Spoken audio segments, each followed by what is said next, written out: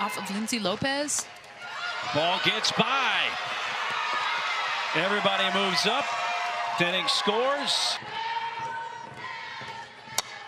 Down the right field side, fair ball into the corner. It scores one, it scores two. The third runner, Bonstrom, is stopped at third base. It's a two-run double for Julia Jimenez, and Utah has scored three now here in the third. Bunted in the air, diving attempt. Klingler on a short hop, and then from her knees out, throw to second. A tag play needed, and it's a double play.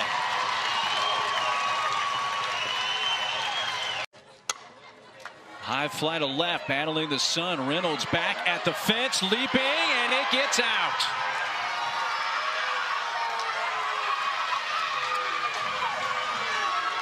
Julia Jimenez continues to pick on the Huskies. A solo shot, her 9th home run of the year, and it's 4-0. Got to execute good pitches. Ground ball to third. They got to throw to second base for one, to first safe. I was curious, thought maybe Jimenez was going to come home for the force. But slowly up the middle, shovel to second, to first, safe.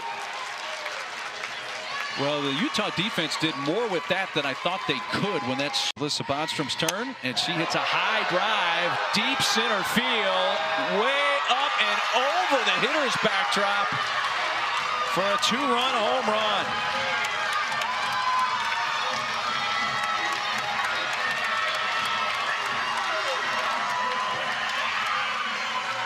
A towering.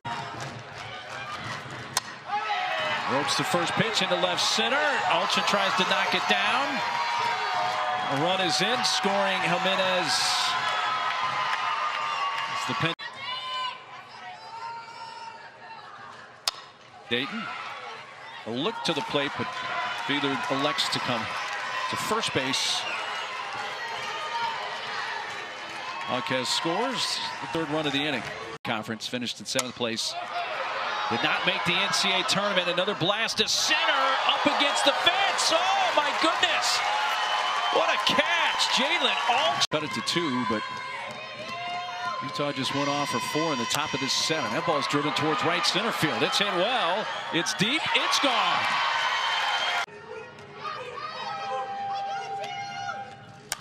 Chop to first.